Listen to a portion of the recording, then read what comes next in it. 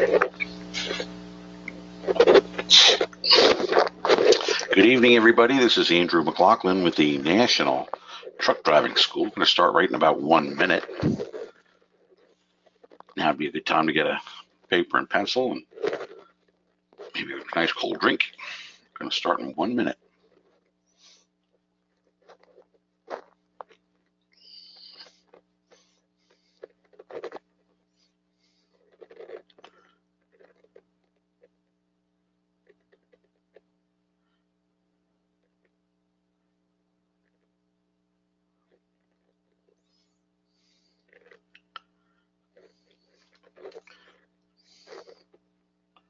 Good evening. Hi, this is Andrew McLoughlin with the National Truck Driving School, and I want to welcome you to our live Tuesday night webinar. We still have a lot of people signing in tonight for the webinar. While we're getting started, I want to just go over some of the quick housekeeping. You can watch this on your computer, on your laptop, your tablet, or even on your phone, but just by clicking the link in your email. There are some controls that you can use. The number one is, you see the microphone here with the number one. It's orange right now with a line through it. We are in the listen only mode for the first part of the webinar tonight. And then we're going to open up the microphone when our guest comes on, and we're going to let you ask questions live. Number two is the hand icon. I'm going to ask everybody to click on the little hand. This lets us know that you can hear us okay. I get everybody to click on the little hand, number two. Excellent. Thank you, Gary. Thank you, Thomas. Thank you, Paul. Thank you, Patrick. Thank you, Raul. All right, very good. And I can put all those hands down in one quick motion. Number three is the questions tab. If you do not have a microphone or your microphone is not working, or you're a little shy and you don't want to talk in front of a whole lot of people, by all means, use the number three, the questions box. You just hit the submit button, and we will watch the questions in the background over here today as well. Number four, you're going to see a little camera. We are going to keep the cameras off tonight. We have people on Wi-Fi connections and bad connections, and the cameras just take up a lot of bandwidth, so we're not going to use the cameras tonight. Okay, very good. I want to tell you all a little bit about national training and who we are and what we do. We're one of the largest truck driving schools in Florida. We were incorporated back in 1978 as a post-secondary vocational educational institution. So we teach truck driving, and we also teach heavy equipment operating. We're committed to providing a very strong curriculum. Our programs emphasize practical, usable skills blended with relevant general educational foundations. So most of our students that come through this program will be in a 4-week program, 180 hours, 120 of those hours are you actually working with the equipment. We have a very caring environment with a lot of personal attention and very close faculty-student interactions. We only take somewhere between 12 and 8, 12, maybe 16 students to a class at the most. We have a lot of equipment that gives you a lot of hands-on time and a lot of one-on-one with the instructors. We do have an open door policy. If you have a problem, you can go in and talk to the director of training. That's all very well. We are Florida's oldest private truck driving school. We have a state-of-the-art training facility. We're located in Green Cove Springs on a 350-acre campus. Now, right on that campus, we have a 2-lane private highway. This ensures safer, more efficient training. So most other schools are going to put you out in the street right away because they don't have any place to train you. You're going to learn upshifting, downshifting, and stopping a 70-foot, 20-ton tractor trailer before you ever go out onto the public roads, which is usually at the end of week 2. And we've graduated over 38,000 students since 1978. Now, I get a question all the time, why drive a truck for a living? And there's all sorts of answers. You know, I love to drive. I want to make a lot of money. I want to see the country. there's really only one answer. All those things are good, but the one answer is it's really the only career that you can go to school in 4 weeks and have total job security. Okay, we went through a terrible economic times over the last 12 years. Um, Truck drivers didn't get laid off. Everybody else though was getting laid off, and we're not given health insurance and things like that. Not the truck drivers. They all stayed employed. If not, a lot of the people from other industries were coming into trucking. So job security in trucking is huge. There's a lot of different types of driving today. Um, there's local driving, where you're home every night. There's regional driving, where you're out maybe 3, 4, 5 days at a time, maybe 5 states around where you're located. And then there's over the road or long haul driving. Besides the different types of driving, you could drive flatbeds, you could drive tankers, you could drive regular van trailers, is like what we teach on, intermodal, lots of different types of trucks that you can drive as well. So there's a lot of different things that you can do with the trucking industry. Now, many of our students, their first time ever in a big tractor trailer was in one of our trucks. And we have everything from regular day cabs to super condo sleepers, okay, and everything in between. We have 9-speed transmissions, 10-speed transmissions, 13-speed transmissions, and we even have a few automatics in our fleet, because a lot of the major carriers today are all shifting over to automatics. However, anybody going through our program, we want them to actually test on a manual transmission, so that there would not be you wouldn't have an exception on your license. Okay. Um, Trucks today are a whole lot different than they were 20 years ago. Uh, Here's a typical work truck right here. 2 bunks. Okay, this will fold into a twin bed. This is a single, comes down. Okay, closets on this side. On the other side, they probably have a refrigerator, maybe a TV, a microwave. Okay, so very, very comfortable living conditions. You see here the passenger seat can actually spin 380 degrees, 360 degrees rather. Okay, the seats all air ride. Okay, not just the driver, but the passenger seat. Lots of controls, types of things like that. This is an owner-operator truck right here. Just a beautiful, gorgeous truck. He's got wood floors, really nice. Here we're back to a company truck right here, where you see the chair spins around 180 degrees. He's got his TV, his microwave. On the other side by the closet, he has himself a nice refrigerator. We've got the double bed here with the bunk that will come down for the 34-hour restart. So just a nice accommodation. So the trucking companies today are making the accommodations nicer and nicer every year. Here's an owner operator with his, again, the wood floors is nice. You notice here he's got his ELD, his electronic logging device. All of the paper logs today have gone to electronic, and you still have to know how to do a paper log, because of course electronics will break down. So we're going to teach electronic logs as well as paper logs right here at the school as well. So we talked about those different types of driving jobs. You haul freight of all different kinds. Many of the Fortune 500 companies, you'll haul freight for all of those different types of companies. We have a lot of people that want to just work regionally, be home 2 or 3 days a week. Okay, remain primarily in a specific area of the country. Most of the companies out there today offer weekly home time, great pay, steady runs, and lots of company benefits: the health insurance, the life insurance, the 401k. Driver pay.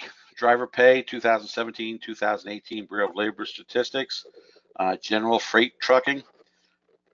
Median wage, $22.83, or the average annual salary of about $44,000 250. So to make between 40 and 50,000 the first year is very, very realistic. So 40 to 50,000 a year, you're talking about anywhere from 700 to 700 to $1,000 a week. You're making $1,000 a week, you're doing pretty good.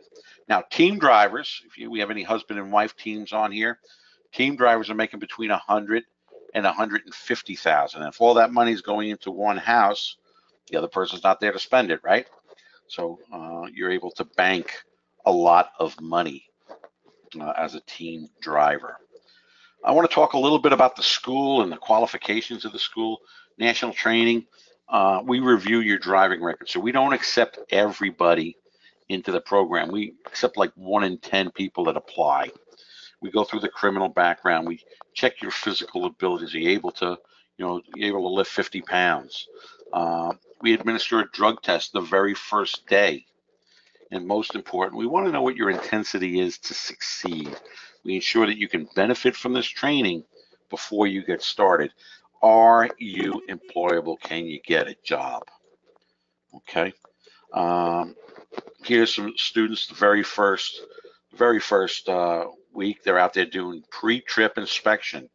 So in order to get your state CDL license, you have to pass a state test, which is going to be a pre-trip inspection, a backing skills test where you're going to do a straight line, you're going to do an offset, and you're going to do an alley dock. Okay, so they're doing an alley dock there and over here. And then there's the road drive. So we're going to train you around the state test. Here's just down here, this one's just a picture of that 1.25 mile private highway right there on the property. Here's an instructor the very first day. He's working with this particular student, and they're going over every one of the dials. Let them know exactly where each thing should be. And it's not just covering the tractor, but it's covering the trailer as well, the air pressure, the oil pressure, different things like that. This is an overview of the national training in our 350-acre facility. You can see that 1.25 mile highway very nicely in this picture right here. Okay. Over here we have our backing pad, and you notice the white here. This is all lime rock. So when you're learning on the backing pad, because you're turning the wheel so much, it wears the tires out very quickly. So we work on the lime rock while you're doing the practicing. And then this is the testing pad over here where you take your state test. We have 4 2,000-foot classrooms, square foot classrooms. So we have 4 of those rooms. We have our own mechanics right there on the property. The most important thing that we do is career services. We have dozens of different companies that will come in through this 4 weeks, and they're all going to want you to come in and listen to why you should go work for them. Our students usually have 3, 4, 5 job offers before they leave our school. Okay, so we've been perfecting our graduate work program for over 38 years.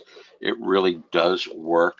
The Career Services Department starts working with our students on the very first day of resident training. We use a lot of one-on-one private counseling sessions. Not everybody that comes to national training is coming here for the same reason. Some want to drive local, some want to drive over the road, some want to be road warriors, others want to be teams, others want to be solo, others need to be home every weekend. Okay, so everybody is coming for a different reason, and we work with roughly about 143 different trucking companies from around the country. We also have a very exclusive job board where you can actually go and look at the jobs. But besides looking at the jobs, you can dig down deep into it. You can find out everything about that company just by clicking. And then even the person who's going to interview you, you can kind of check them out as well. So we do a lot in the background to make sure that our students are ready to go out into the field and make that $50,000, $40,000, $50,000, $60,000 a year. We have students, right now we have students from all over the country online with us. And we got quite a few from Jacksonville, and they'll drive to school every day. But the people from South Florida and Georgia and Alabama, I see some people here from New York. Where do you stay when you're here at National Training? We have our own lodging facility, and we are partnered with the Green Cove Springs Inn. And the Green Cove Springs Inn, the rooms are double occupancy, so you share a room with another student. There's a refrigerator, microwave, air conditioner, HBO. They got free Wi-Fi, and it's only like 26 bucks a night. So if you're there for 4 weeks, including the weekends, it's only $702. Now, they just added some single rooms that they're letting us use, and we have a similar rate for them, about 27 bucks a night, and it's $1,089 for the 4 weeks, including the weekend. So, pretty good deal there. The cost and financing of the school, it's very simple. It's $6,495. We have financing for everybody. If you have, you're able to get a job, we can finance you. Good credit, bad credit, no credit. Okay. We do a lot of in-house financing. We work with a lot of the different credit unions. We work with different banks. We also work with the GI Bill for the veterans. We work with vocational rehabilitation. A lot of the state workforce offices. Okay. We've been doing this for a very, very long time. We have a lot of different connections between trucking and financing companies throughout the country. It's all good. We have it all. We have the companies. We have the jobs. We have the industry recognition of National Training being one of the leaders in the school trucking business. We have impeccable governmental relationships. We have guaranteed tuition financing for everyone. And we have over 38,000 graduates that came possibly here before you tonight. We have a program that is really, really fun to complete. And of course, we have an awesome training facility. Awesome training facility. Again, we appreciate all of our students from the Department of Veterans Affairs, all of the federal vocational rehabs, the state vocational rehabs, all the different states that send their workforce people through us, and all the different Indian tribes, the Bureau of Indian Affairs, that send their people. And why do they send them to National Training? Because they know that they're going to get jobs when they're finished. National Training is where the companies come for new drivers.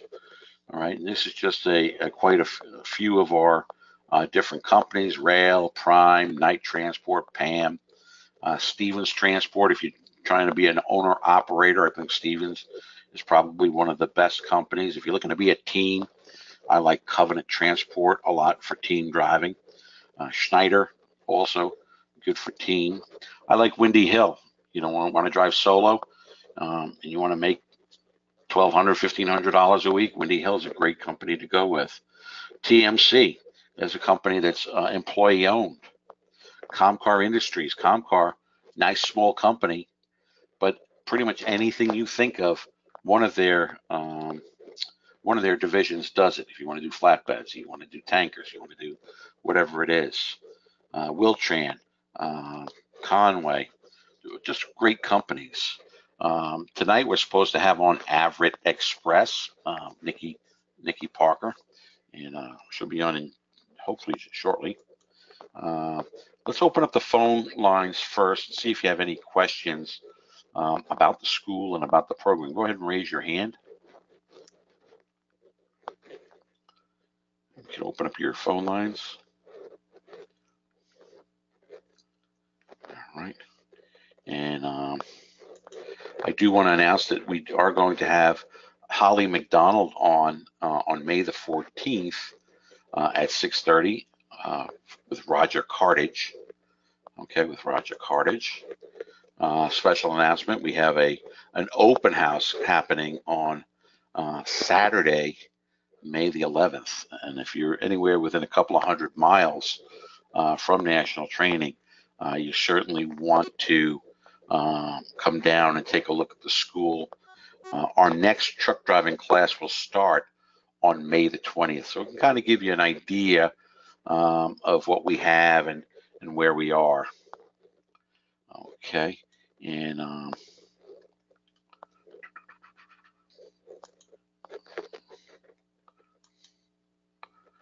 right, let's switch over to Nikki, and I'm going to pass the whole thing to her. All right, Nikki. Nikki, there?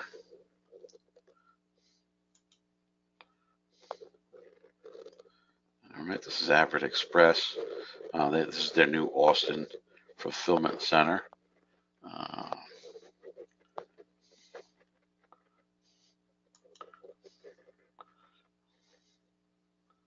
All right, Nikki, I'm turning it over to you.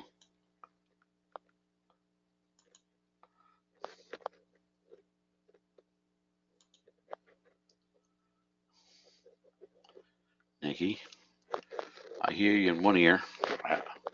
We're not hearing you, Nikki. Let me try to give you the controls. Hold on.